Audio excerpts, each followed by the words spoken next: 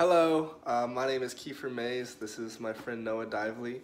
We are here to work on Environmental Science Assignment 2 and a short film for Campus MovieFest.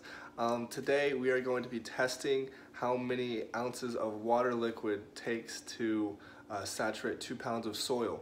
So we've got a pot of 2 pounds of soil and multiple glasses of water that we're going to pour into the pot of soil one at a time, and to see how many ounces of liquid it takes for floating water to start sitting on top of the soil.